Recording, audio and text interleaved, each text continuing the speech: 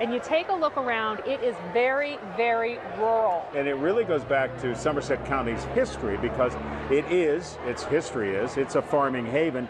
Agriculture really does drive the region. In fact, there are still hundreds of family farms in operation, and really it's always been that way.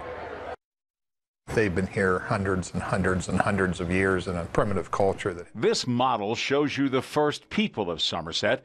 They're known today as the Monongahelas. Hunters, gatherers, and farmers. They survived here a long time, raising mostly crops like squash, corn, and beans. But the climate changed, and as the earth cooled, the Monongahelas couldn't keep up. Their young died early, and by all accounts, the tribe was wiped out before European settlers arrived. In the 1770s, farmers filed into the area.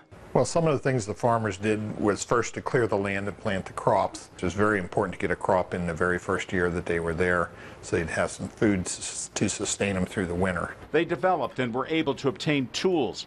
It greatly increased their output and fostered new means to make money. In Somerset County, they weren't really professionals. They were jack of all trades. Along with farming, they could do coopering and make buckets for the maple sugar industry. They did a little blacksmithing on the side. So you see a lot of people that were able to do a multitude of handicrafts and so forth on the farm. Communities grew and people supported each other.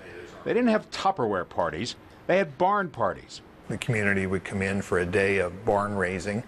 They would be well fed, and the women would prepare big dinners, and the men would erect the barn sometimes in a single day. This is McWilliams Farms, one of many dairy farms in Somerset County. Yeah, there's a lot more than anybody realizes. It's just 24 hours a day.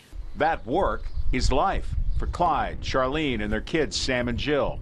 It's just all we do, you know. I grew up on a farm, lived on a farm all my life, and it's just really all you do. They raise and milk 130 cows here. There are calves just a month old. By the age of 2, they'll be bred and ready to produce. The cows get milked 3 times a day. These go on the cow's teats, takes the milk into here, into this pipeline, and then it goes into the tank. Milk is sold by the pound, not gallon. This farm produces 10,000 pounds of milk every single day. If you're a milk drinker, you've likely had some that came from right here in this room. It goes to Gallagher's. The McWilliams grow crops too. They sell some on the side, but most of what's grown goes right into feeding the cows. Before, in yesteryears, you'd have been for hours feeding this many cows. Now it takes Clyde just 60 minutes. This machine sorts everything out and delivers the food home. There's a big difference between dairy farms and beef farms. The cows here aren't slaughtered for their meat. One of the family's older cows died just a few weeks ago. It's sad. So she was 14, and it was sad. So just like your best friend. The McWilliams moved to Somerset from Westmoreland County, and they say there's no place they'd rather be.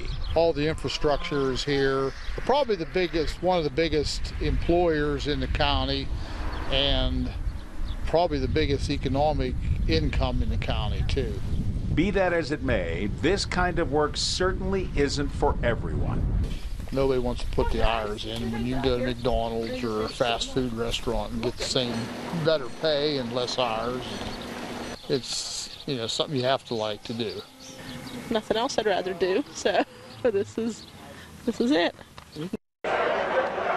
You know, Marty, I lived here for 10 years, and I was surrounded by dairy farms and farming families. I really admire these people because they truly love what they do. They're not in it to get rich by any means, but they're doing it because it's been passed on generation to generation, and they believe in it. Yeah, they really do. And if you've ever been to a dairy farm, I mean, it's not some sophisticated operation. Exactly. You're doing hands-on work. It's a lot of work. And you get up very early in the day, and like you said, it's hard to get kids interested in that kind of a thing. But it is the heart and soul of a lot of Somerset County. Sure is. Now